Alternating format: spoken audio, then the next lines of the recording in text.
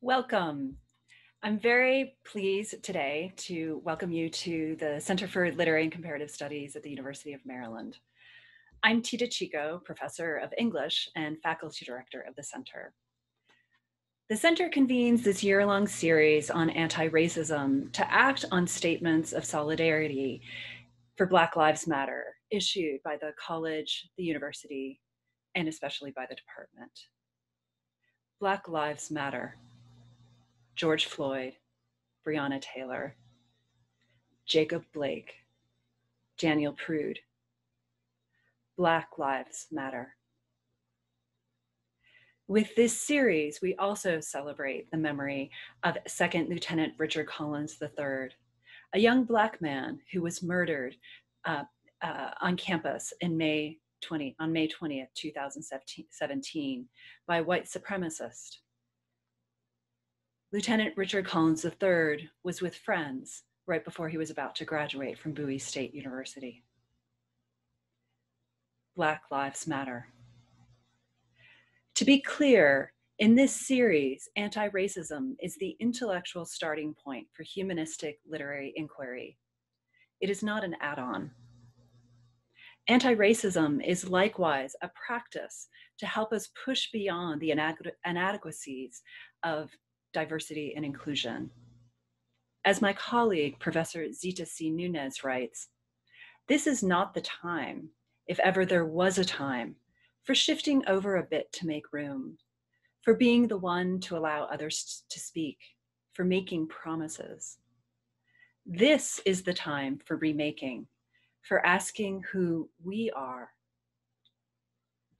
We are meeting today grounded by our institutional home, the University of Maryland, which is just 10 miles away from Capitol Hill. The university grounds, though, are on the original homelands of the Anacostan and Piscataway tribal nations. And Washington, D.C., it is home to a football team named, until very recently, with a racial slur. With this series, we also honor and highlight the long-standing commitment among many English department faculty and students to anti-racist scholarship and teaching. We're in the very, very special position of welcoming back two such faculty members of the department, Nicole King and Kandice Chuh, who will discuss Dr. King's work on fictions of Black childhood. Following the not guilty verdict for George Zimmerman, who murdered Trayvon Martin, an unarmed Black teenager, Trayvon Martin's mother registered the shock that the jury did not see her son as the adolescent he was, that the jury did not see him, in her words, as their son. As Jacob Breslow explains, Trayvon Martin's mother is articulating this long history of the lack of justice that Trayvon Martin and his family received. And that history is one in which the protective confines of childhood itself disintegrates for Black children. What then might fictions of Black childhood help us, in the words of Kandice Chuh, to imagine otherwise? How, as Nicole King's scholarship urges us to do, might we see fictions of Black childhood as spaces of dissent, resistance, and renewal, pointing a way forward to a more equitable anti-racist future? The Center's Anti-Racism series is co-sponsored by the University Libraries, the Graduate School's Office of Diversity and Inclusion, and the Perdue Foundation. With this support, we're able to commit to making these events accessible with live captioning, and you'll find the Typewell link in the chat window. I want to thank Danielle Griffin and Liam Daly, the graduate assistants who work for the center, and to thank very specially Dr. Karen Nelson, co-director of the center and director of research initiatives for the department. Our program will be an hour. Our guests will be in conversation with each other for 30 minutes, after which my colleague, Bill Cohen, will come back to moderate the Q&A. And a final word today. Today, I am so utterly honored to be in the presence of these three luminous, brilliant, generous scholars, scholars who have meant so much to me for a very long time. So much so that when I write, when I read, I hear their voices, taking in all of our conversations and how they make my own work and my own life so much better. Now, I ask that you please join me in welcoming Nicole King and Kandice Chuh for Fictions of Black Childhood. Thank you, Tita. Thank you so much. It's just a fantastic feeling to be here with you and the gathered audience that I cannot yet see, but of course with Kandice and Bill as well. I don't even know where to begin. So I just want to let the audience know that this is a wonderful return and homecoming. I started out my academic career with Bill Cohen, who will be moderating our conversation, and was quickly joined by Kandice, and have since become good friends and intellectual partners as well with Tita Chico. So this is, Kandice and I are going to try to resist just sort of hanging out and having a good old catch up and try to keep on target. Kandice. Thank you. Okay. Thank you all very much. I am putting into the chat just information about my backdrop. Huge thanks to Tita and to Bill and to Karen Nelson and Danielle and Liam and Nicole always, and all of you who are joining us for this hour. This really is just a tremendous joy and pleasure. And Tita, thank you for organizing this for us. Especially since mid-March, when we began this intense period of virtual mediation, I've begun regularly to use a practice of what I think of as place setting or place making. So I'm doing a little bit of reading because I didn't want to take up too much time with this, but the rest of the conversation will be much less scripted. So inspired by something Alexis Pauline Gumbs did at an American Studies Association conference a few years ago. Namely, that's to ask at the beginning of seminars and other kinds of meetings and events such as this one, to pause for a moment and deliberately remember the people who are always with us, even in their absence, the people we bring into the space with us. This is, for me, often my teachers, both formal and informal, as well as students, past, current, and future.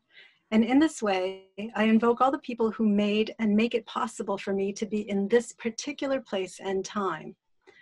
I'm struck by the fact that Tita, Bill, and Nicole are among those who are always with me, and distinctly so in academic arenas, as I learned and continue to learn how to work with ideas and to work with people committed also to working with ideas in their company. This practice is also a way, though, to remember everyone who made us possible, not only the people known to us, but the many, many who are unknown and yet so vitally a condition of possibility. For me, here in New Jersey, that includes the Lenni Lenape peoples who continue to fight for sovereignty against the US settler state. They are also always in the room with me and with us. Each of us, in this sense, is a crowd. So if you would take a moment to remember deliberately all the people to whom we are accountable and responsible and who made and make us and this conversation possible, we can in this way remember the thickness of the present, even in this virtually mediated and dispersed way. I'm so looking forward to the day when the four of us and all of us actually can be back in the same room together. But in the meantime, this is particularly appropriate for me, particularly appropriate to this return to the University of Maryland, but it's also very much related to some of the things I've been thinking about in preparing for this conversation that come of thinking Black childhood in Nicole's company and through the work that she's undertaken in her current research, which has in part to do with rendering available forms of relationality and knowing incommensurate to those demanded by racial capitalism and its specific manifestation as anti-Blackness. So I'll stop there for now, and I'm going to turn it back to Nicole, noting in the process that we decided in preparing for today to do a little bit of scripting and to identify 3 things that each of us wanted to make sure to put into the conversation, even in a fairly flat-footed way, which is a section that's going to come now, so as to try to avoid the regret of not having said certain things in the aftermath of today's event. So then Nicole will share her 3 things, and then I will, and then we'll open to a broader ranging conversation. So I'll end right now just by reiterating just a huge amount of gratitude and affection for everyone here, both everyone present in this conversation, but also just here with us. So thank you. Thank you, Kandice. I should also say that I'm coming to you all, and I'm returning to Maryland, as it were, from Southeast London. And I hope that there are some people from this side of the pond in the meeting as well. And I think we'll get to that in our conversation, this sort of different locations.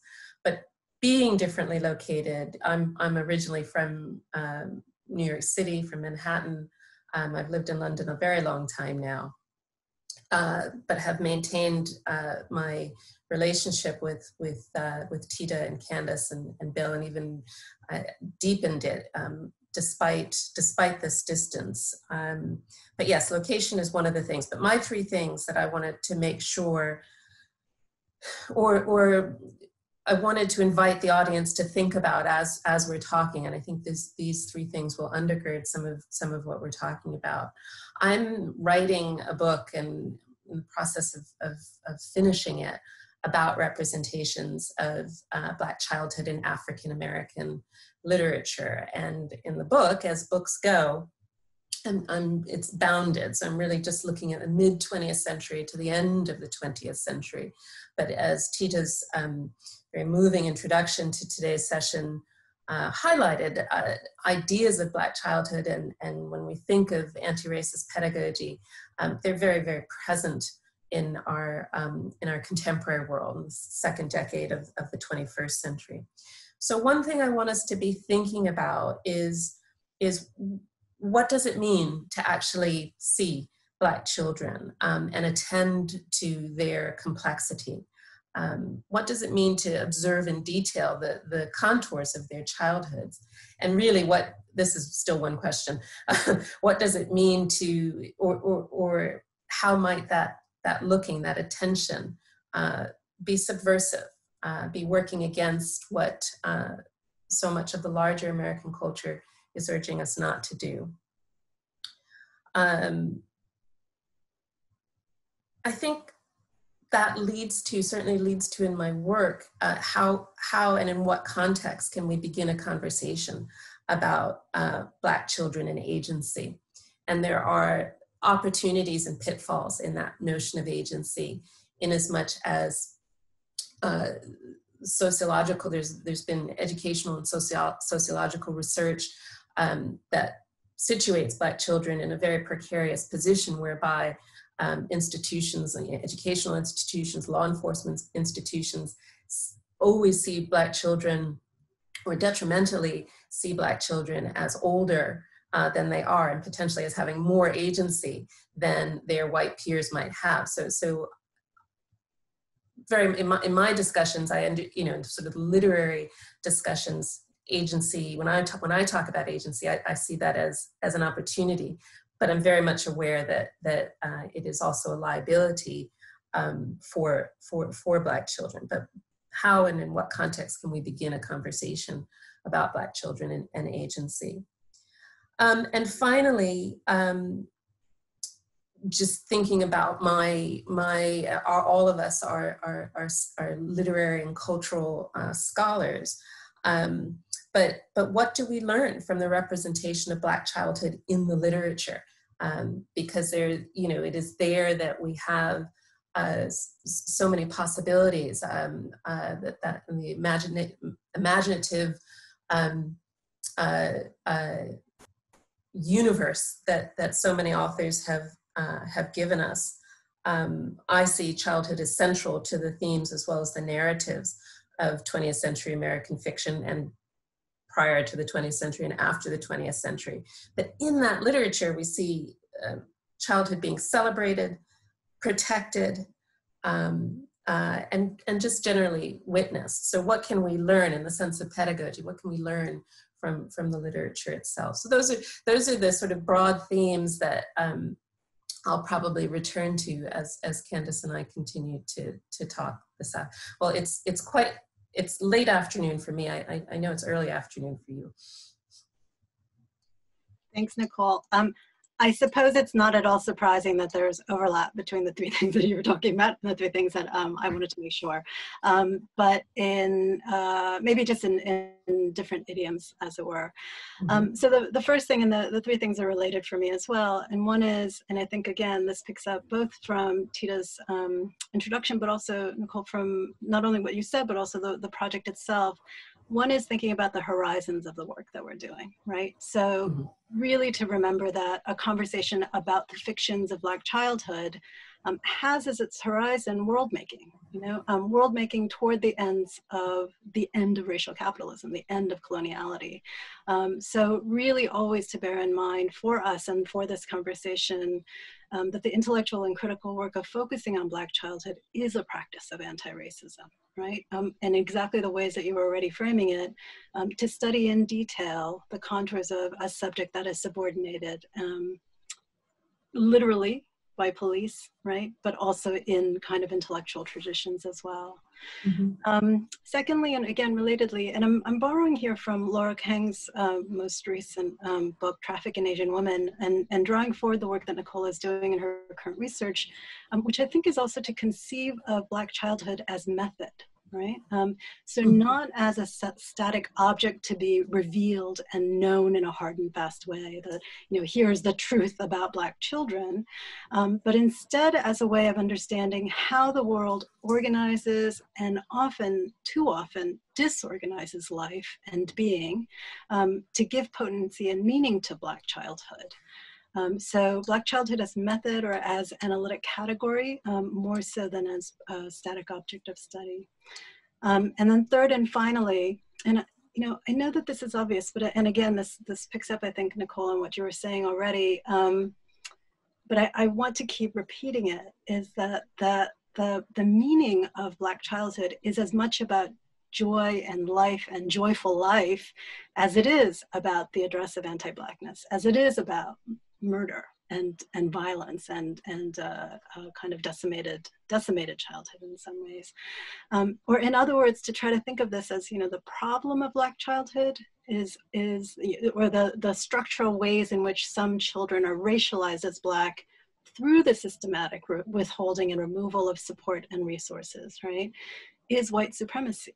Right? It's not a function of Blackness, it's actually a function of white supremacy. So a focus on Black childhood as a way of addressing what we might, following Sylvia Wynter and Catherine McKittrick, think of as the overrepresentation of whiteness rather than the underrepresentation of something else, right? So really always targeting white supremacy and whiteness as the problems here. And I've been thinking about that in part, and this is perhaps part of the pivot in thinking about us having this conversation in an academic setting. Though I'm standing in my house in suburban New Jersey saying that, but this virtual academic setting is that, all of us, I think, or many of us, but certainly all of us in terms of panelists have worked on these diversity, equity, and inclusion projects, right? And I keep hearing that language of the underrepresentation. We need to think about the underrepresentation of minorities. It's like, actually, what if we think of the overrepresentation of whiteness, right? What is that shift in our thinking about what the problem is that we're trying to address in the institution? So there's something here that I'm trying to get at, that it's about the importance of naming the problem correctly, or more correctly, that feels a piece with the kind of work that you're doing in this project, right? Really emphasizing a kind of double layer, of what comes, of the sort of knowledge that comes of focusing on Black childhood, and using that as a centerpiece of intellectual work. Okay, so those are my three things. So then we can pivot from there really to sinking in a little bit more specifically, maybe beginning with where you started, Nicole, kind of identifying that you're in London, right? And so we all met each other in Maryland, at the University of Maryland, just outside of DC. You subsequently went to San Diego and lived there for several years. And then you subsequently moved again. Your roots are in New York City, right?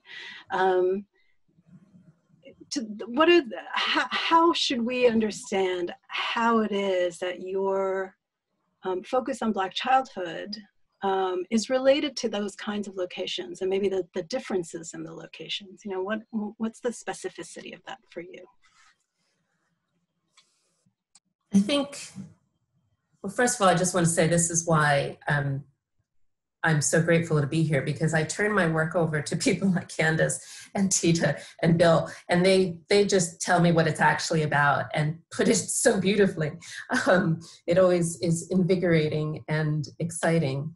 So I encourage everyone to find yourself some friends like these and some colleagues like these, because they're just the best. I think my peripatetic life, shall we say, has had a lot to do with the sort of specificity of the focus of this book. I mean, I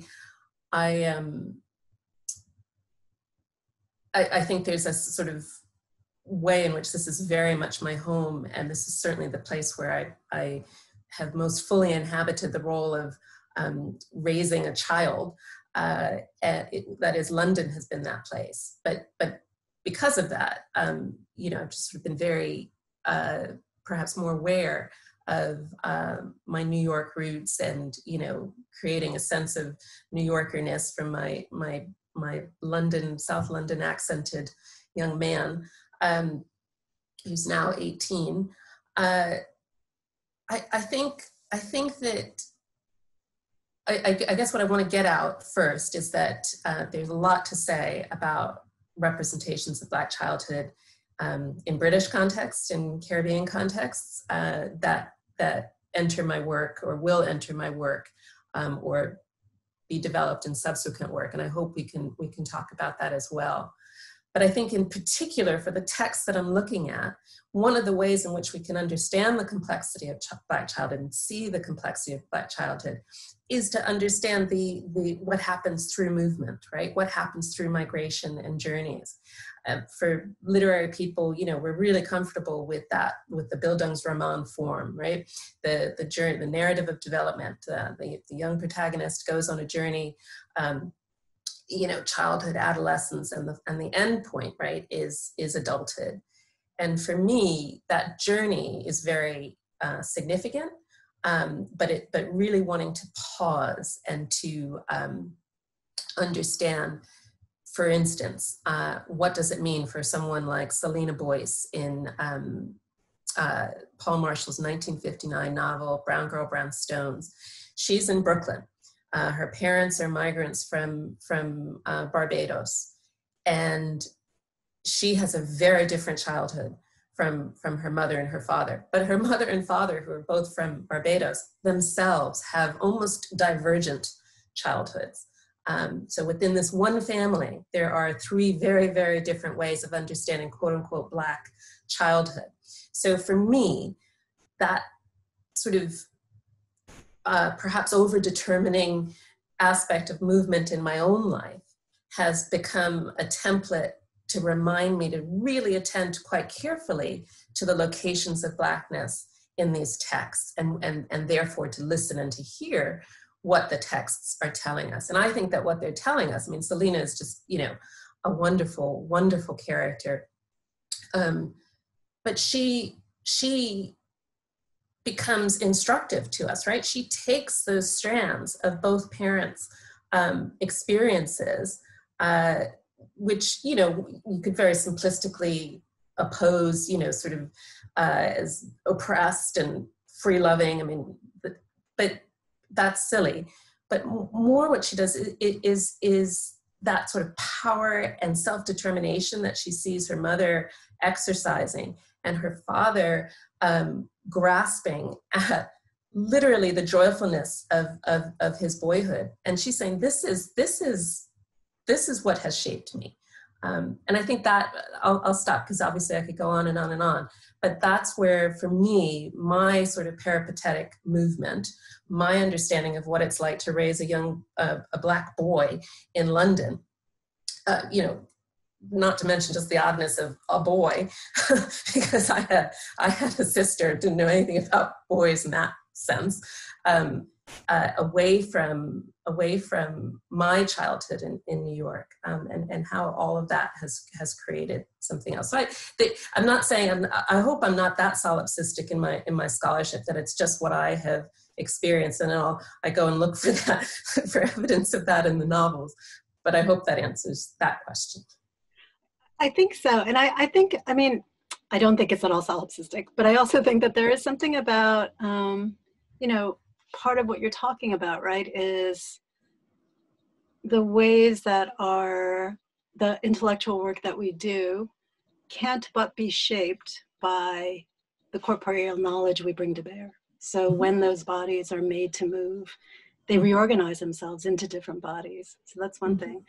And then the other thing I think is actually, I mean, you know, there's something about what you were saying that was really making me think about how we're still working to return heterogeneity to these subject positions or to these categories, right? So that there isn't a singular Black childhood. There isn't a singular way of understanding Blackness, right? And, you know, again, it's like stating the obvious, but it's a necessary obvious in some way, right? It's like we have to keep repeating it. But to repeat it in this way that provides texture. I mean, quite literally in the ways that you are working with texts, and to provide this kind of, you know, there's just a lot. There's a tremendous amount of writing that writes through and with the figure of the Black child. And I think that there is something about the differences across those that is part of what you're bringing to bear, and that those differences are related to the kind of geo-historical specificities of where these figures are located. So maybe that's also a way of asking you, I wonder if you would talk a little about, you know, some of the earliest figures that you bring to mind. And I know you and I have you know, made mention of Frederick Douglass and Harriet Jacobs, and then kind of thinking about the contemporary resonances and what it is. I mean, there's so much attention right now to Black youth, right? And to, you know, the centrality of Black youth and Black queer women who are at the center of so much political and social activism right now. How we can think about Black childhood in relation to this other category of Black youth, which tends to be a little bit older, right? Tends to skew a little bit older, I think, than perhaps some of the characters you're working with. Well, that sort of definition of childhood is a place, is fraught, right? Well, who is a child? When does childhood begin? When does childhood end? And in literary terms, you know, we can stretch that rubber band as far as we like, really. You know, to a certain extent, Wright's Bigger Thomas is very much an adolescent when we meet him, but I think technically in the text he's 20. But yes, let's just name in a more specific way Frederick Douglass and Harriet Jacobs. And I was saying to Kandice, well, I wasn't saying because I think we emailed about what we might talk about. And you know, Frederick Douglass is very apropos in terms of Maryland. But I just, you know, when we teach that text, the first autobiography, you know, the key scene there is his fight with Covey, right? You know, how a slave is made a man, that extraordinary biblical, you know, moment of coming into his sense of himself. I'm sorry, the one that I love is when he's tricking those white boys on the docks of Baltimore into teaching him how to read. You know, when Auld, what's her name, Mrs. Auld, you know, is told, you gotta teach him how to read, and he figures out, right? And so that to me is this wonderful moment at the heart of sort of the African-American literary tradition of the agency of the Black child. And of course, we can contextualize that in the sense that he has to live by his wits. But for me, that sort of juxtaposition of two sets of childhoods, right? And that I think that fades away because, of course, you know, this narrative is being told retrospectively, and we know all of the amazing things that Frederick Douglass does as an adult. But that to me is central to that text because, of course, we wouldn't have had the text. We wouldn't have had Frederick Douglass really if he didn't learn how to read. Right. And he does that. And then Harriet, and that sense of, you know, well, we can have a whole another session on that. But Harriet Jacobs as well is a girl, is a teenager, is an adolescent who must use her wits, and not in isolation. She's just as we know, Frederick Douglass wasn't isolated from his community, but she must use her wits to outwit her, you know, the sexual predator that is the person who owns her. And, you know, Phyllis Wheatley is a teenager when she is writing her poetry, if we go back, you know, to the 18th century. I think so it's there, that sort of genealogy is in the literature, and I want to sort of name check two other Maryland people. So an alum of the English department, Nazira Sadiq Wright, has written this lovely, really erudite book about Black girlhood in the 19th century, and really is opening up that genealogy for the scholarship. And I'm very grateful for her work. But another former colleague of ours, Reginald McKnight, one of his stories is a story that I deal with, and it really gets at that sort of overdetermination of whiteness that you were talking about, Kandice. So it's in a collection called White Boys, and the story itself is called The White Boys. And it puts side by side, it's a young, I don't know, maybe 12-year-old boys, white boy and a black boy who are neighbors. And I'm not going to give anything away, because I want everybody to go find these books and read them and buy them. But you see that sort of learning of racialization is not a black thing. That Garrett, the white boy, is also being taught what whiteness is, and what whiteness is in relationship to blackness. And whiteness is violence, right? Whiteness, in the way in which he's being taught it, is about terrorizing the black child, the black friend. And these boys resist that. They resist it in a heartbreaking fashion. But what McKnight's work really brought to the fore for me, that's like one of the earliest texts. I thought, I didn't know how. I mean, this is from the 1990s, and I always knew that I wanted to write about that text, and I didn't really know how or why I was going to write about it until this book over the years took shape.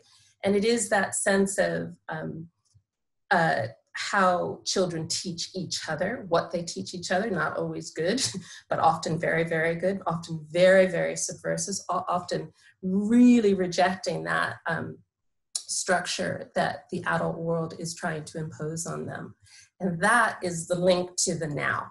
And I think what we're seeing in public life, particularly in the US, but also in the UK, are young people, you know, whether they're 12 or 16 or 18, taking that responsibility for themselves, for shaping their world and how they're going to see their world. And I think the one of the effects of that is that we are forced to understand, wow, these are not adults in waiting. Right? These are not adults in formation. These are people who are fully of themselves right now and are demanding that we understand that and that we see that. And I think we also, sometimes I feel it's old-fashioned almost to work on literature, but that's what I do.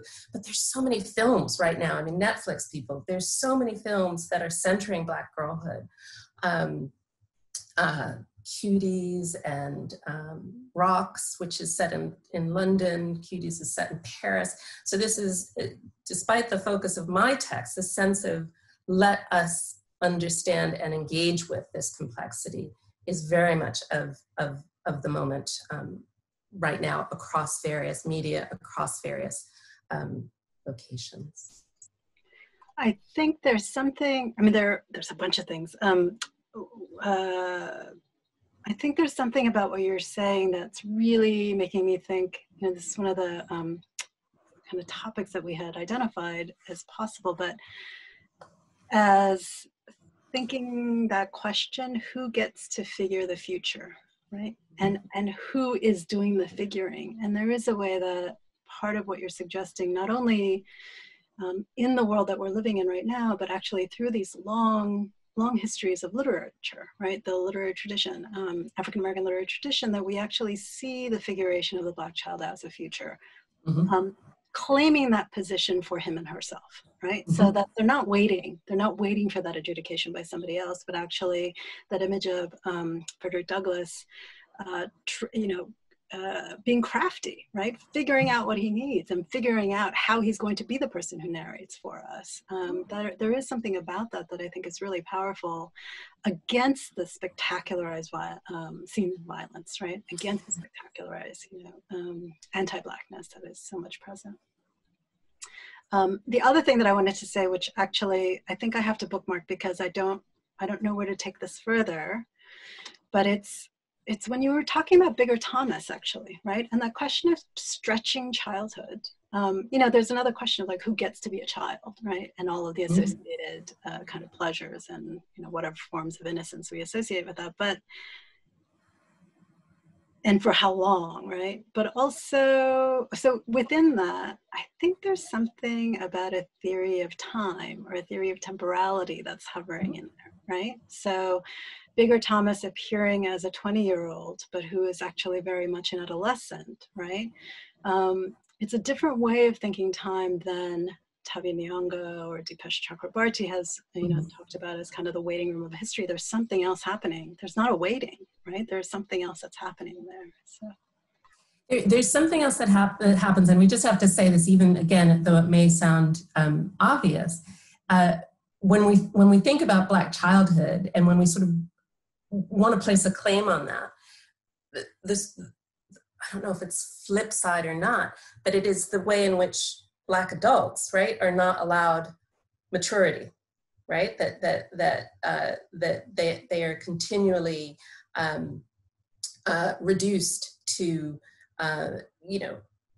being called boy, right? Or we've got a good girl cleaning our house, right? That adulthood is actually denied them at the same time that Black children are pushed into and presumed to already have extraordinary maturity, whether that is sexual maturity or taking care of themselves, which Frederick Douglass narrative obviously plays into, the sui generis sort of thing. Robin Bernstein's racial innocence, she hits on that immediately as the denial of innocence from the Black child is part and parcel of the denial of agency and adulthood for the Black adult. And Bigger is a really interesting. I don't talk about Bigger, but you can't really talk about 20th century African American literature and not at least mention him alongside Pecola Breedlove in The Bluest Eye. But he is immature, but he also has to take care of his family, right? Assist his mother in providing for his family. So those are the complications, right? And I think Selena Boyce actually is about 20 by the end of the text. It's just that most of the text, she's between 10 and 16, and so that's really, really helpful. And that's the way in which I've organized it. But yeah, the way in which I think you started out by asking who gets to figure the future, and that is tricky ground. And I think in literature we have so much room for maneuver. We have unreliable narrators. We have flashback. We have retrospective narration. Lots and lots of ways of figuring that child and thinking through the future. But in our world, in our contemporary 2020 crazy world, that sense of I'm going to help shape this future that we are seeing, the way in which Black children are taking and Black young people are taking that platform, I think actually that also has a long history in the United States, at least in the United States. But the Children's March, leading up to the March on Washington, the way in which Du Bois and Jessie Fawcett understand Black children as being actually quite strategic as helping with that uplift ideology, and so that they use the Brownies, their youth publication of the crisis in the 1920s to specifically speak to children, and in that way have children speaking back to adults. That's the sort of anyway, yeah.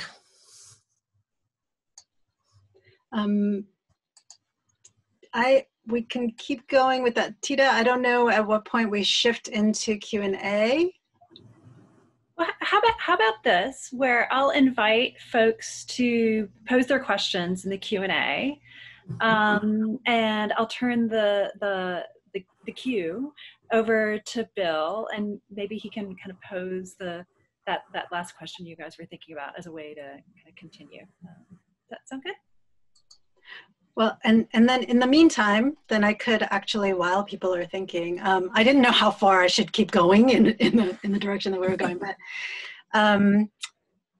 you know, I wonder, Nicole, if you would talk through a little about how innocence plays out across these texts, or maybe just pick one or two, because it does seem like that is a hovering sort of, not an issue, but something that hovers around the idea of childhood and the ways that we've already begun thinking or talking about Black childhood, both as a kind of as a figure, right, but also as a condition, you know, a social condition, and not so much thinking about, you know, I almost want to say like just sort of the easy association of, or the easy withholding of innocence from Black childhood, but rather the complicatedness of the question of innocence within a field where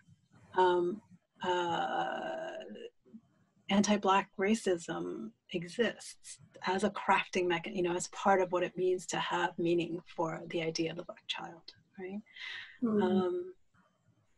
I don't know, does that make sense? Dangerous, right? Innocence is dangerous. I think that's, if you're innocent and you're not aware, right, of how you exist in the world as a racialized subject and what the consequences of being racialized as Black means, you're vulnerable.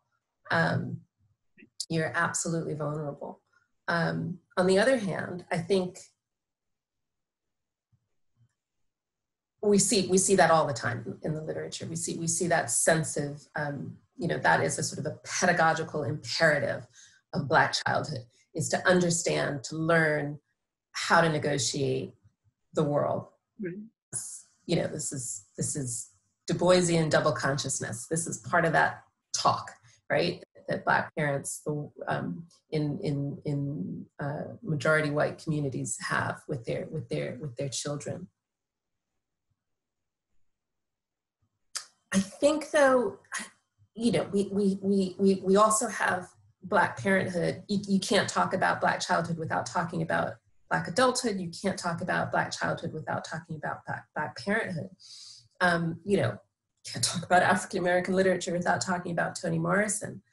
Toni Morrison has those protective parents all throughout her literature, but she also has that joyfulness of childhood. You know, and Sula is one of my favorite texts. I mean, you know, obviously we have Beloved, and we have, you know, I would rather my baby die, and I will be the one who does that, rather than this baby live the life of an enslaved person. We have that in Beloved, but way before that, in certainly in Sula, you know, Sula and Nell, my favorite line, we was girls together, and we get a very clear sense of what that, you know, it's not an unfraught friendship.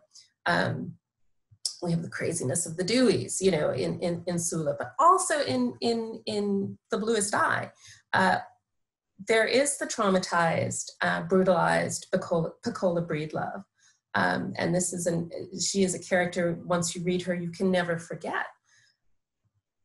But Morrison also gives us, from the very first, as our narrator, Claudia McTeer, right? And Claudia, you know, in our pre-conversations, we were talking about how childhood really punctuates American history. And so Brown versus Board of Education is perhaps, for the 20th century, the key legislation, you know, desegregation of public schools. Won in part, right, by the doll study. Claudia McTeer in in The Bluest Eye is given this doll, and Robin Bernstein writes so beautifully about this. She says, you know, Claudia knows that she's supposed to love this doll. She knows she's supposed to cherish this doll because it's a white doll with blonde hair and blue eyes, and that's what people do with those type of dolls. She doesn't want that. She just, she wants to decapitate it and take the eyes out, and, you know, because this is poisonous, really, and not her idea of fun whatsoever. So there's not, this perhaps is veering from your question around, you know, how is innocence figured, but innocence is dangerous, but at the same time, there is this kidness, what I call kidness. We see Black kids being kids in the literature, whereas in the public discourse, I think we're pretty much overwhelmed by the abjectness of the Black child and by the violence enacted against the Black child. And this is where, as you said just a few moments ago, you know, what young women and young men are doing right now is really quite wonderful. There's something to me there about how, you know, revisiting these literatures, really thinking about this through line, right, of the figuration of Black childhood and of Black children, right, the figuration of Black children. There's something there about really rewriting the terms of what constitutes the possibility of justice, right? So if, you know, given that innocence is never an unfraught category, right? And certainly in the U.S. context, but probably globally as well, you know, there's so much attention now to abolitionist discourses, right? With Wilson Gilmore, my colleague here, certainly is part of that, and the kind of really strong attention there's been paid to the problem of innocence as a problem for the that kind of perpetuates the carceral state, right? I think that there's something in these literatures that might help us understand not only that, like that innocence is a problem, but also maybe crafts the possibility for thinking otherwise, right? For actually imagining what does something like justice, something like, you know, joy or life or whatever it is, you know, the contrasting terms, what does that look like and feel like, and how do you inhabit that? That doesn't have the kind of moralizing categories of the present, right, of the racial capitalist state. There was something you said, though, or wrote to me that I just thought was so appropriate in again, getting back to this sense of pedagogy and what do we see when we look at Black children. And you had said, Kandice, that, you know, in the way in which we don't see Black children, or the way in which we're trained against seeing Black children as children, you know, perhaps, you know, excluding Black children from that realm of innocence and kidness, it's literally training us not to see Black adults as human, right? Is literally laying the groundwork for the brutalization of all Black bodies. But particularly, well, not particularly, but you know what I'm saying. You know, it makes possible that sort of racial terror in adult life and in juridical life, right? In various discourses of law and order. And I just thought that was not a way in which I had been thinking about this before. That sort of register. And again, that the literature gives us all of that. And I think I'm not at all suggesting that, well, obviously I'm not the first person to think about the figure of the African-American child in literature, but that is in the literature as well, that sort of training of whiteliness, right? How whiteness is going to police adult as well as juvenile Black bodies. So thank you for that point. So maybe I can jump in here and just say thank you so much for this incredibly captivating conversation among two very dear colleagues. And part of what's wonderful about the way in which the two of you talk with each other is that you're both such incredible literary scholars and have such a deep and ingrained commitment to the literary as not just to literary texts, but to really literary modes of analysis. And that is such a prevalent theme in the work of both of you and has been such an enduring interest and concern of yours. and so I want to go back into in one of the questions that's come up to something you talked about, which is the kind of the ways in which the literary enables certain kinds of learning or understanding and formation for children, especially, to take place, both for us to witness it and for children as readers to consume it and learn their own racialization.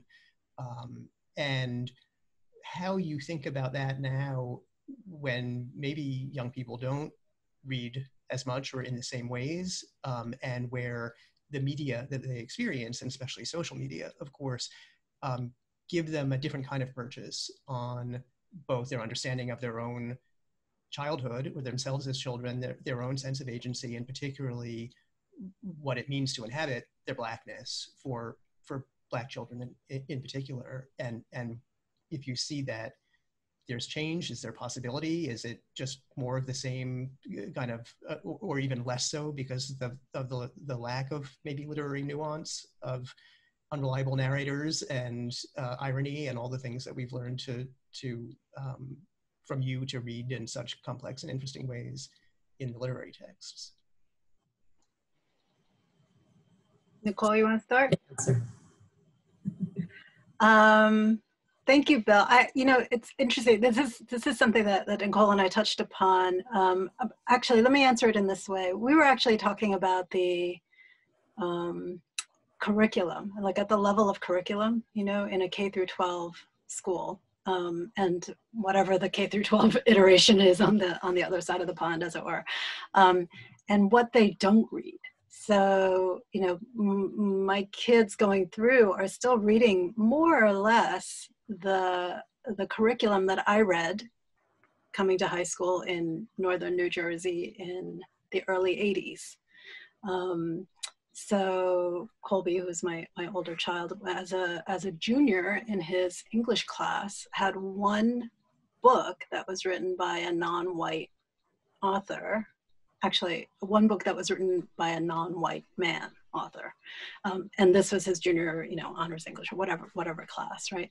So it's obviously, this is not necessarily representative, it's one school, but it is a school, it's a public school in an incredibly diverse and by every measure school district. 50%, more than 50% of our student body identifies as non-white. More than 50% of the student body is available for school lunches, which is one way that they measure class differences, right, in our town. And so it was striking to me that here, which kind of cherishes this idea of multicultural diversity, we haven't gotten to a place where the curriculum itself has already changed. So the overrepresentation of whiteness is a reality in so many ways, right? In all of these different ways.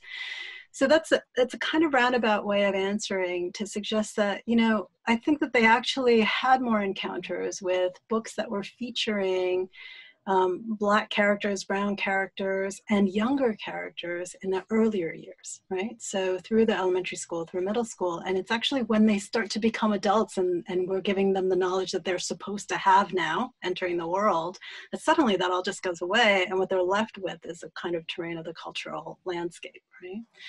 So there's some part of me that says like, oh, I want you to read more stuff, but I also think they're really good at, and I don't think this is my kids, I think this is children generally, like they're good at reading the landscape, right? They're taking their cues in the ways that, Nicole is talking about, the kind of peer-to-peer education. They're taking their cues in these lateral forms, in these socially mediated forms.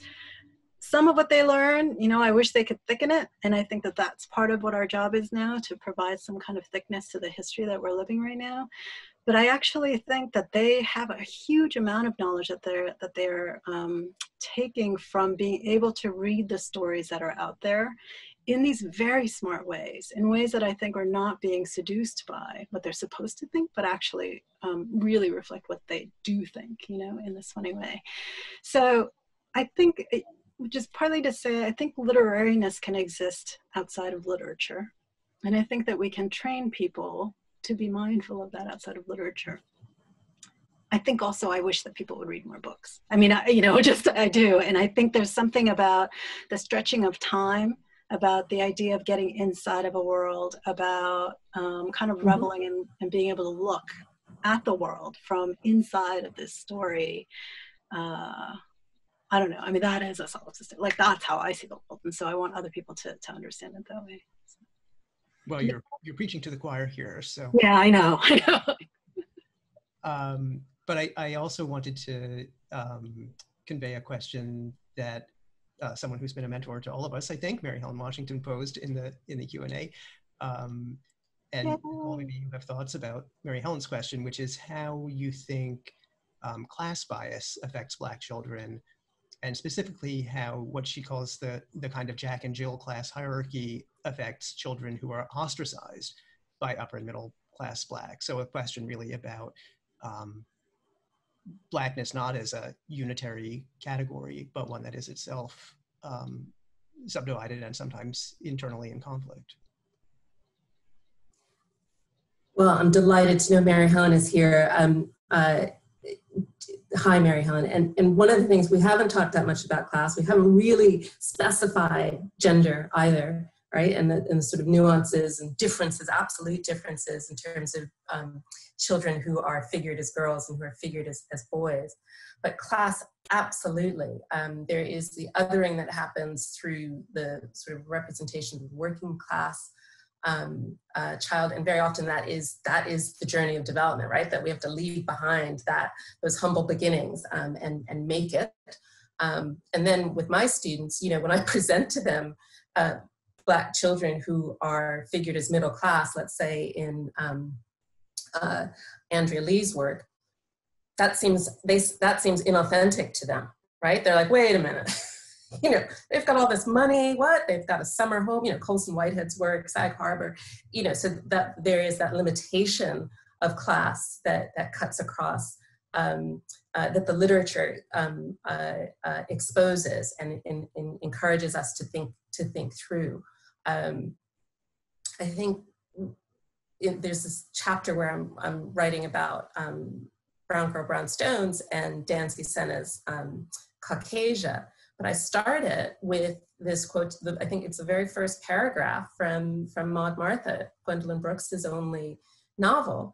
And that ordinary Blackness is working class, ordinary Blackness, but for Maud, these are jewels.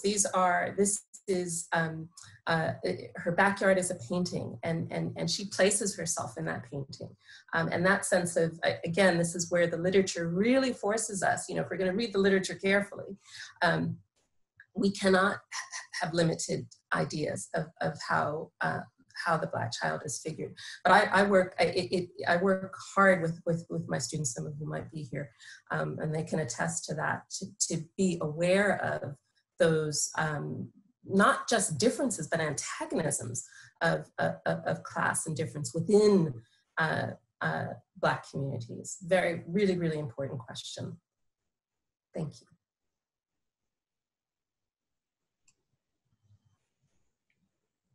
So that's actually a great segue to what I think will be the final question, which is a question really about teaching. And both of you are renowned teachers, and so I'm sure you've thought about this, but the question comes from a Black instructor who teaches in a predominantly white institution and teaches a course on Black childhood, and reports that they find it spiritually draining, that work, and asks if you have thoughts or advice on teaching this material, and especially on minimizing white fragility and highlighting joy. Oh, I wish we had more time. I too teach in a department that's predominantly white, and I think one of the things is to look at the archive of this particular series at University of Maryland, because there's some wonderful scholars who have talked about just this subject in some of the previous iterations. So that's the first thing. There's a wealth of knowledge there, and the other is setting ground rules and referring to them and inviting the students themselves to help set those ground rules for how the class is going to proceed. And I just want to say that Kandice and I, very early, I was trying to figure out what year it was, but maybe 2 or 3 years after we were both at Maryland, we taught a class together on Asian American and African American literature. And that was so challenging to me, but so important in terms of having that teaching partner. And I learned so much from Kandice. So I think the takeaway there is to have, to find a teaching partner, even if you're not teaching together, but someone to share that draining part, right? Because if you don't let it out in some way, it will be corrosive, as it were. I don't really have anything to add to that, except that I think just to acknowledge that it's really hard, right? I mean, and it's a,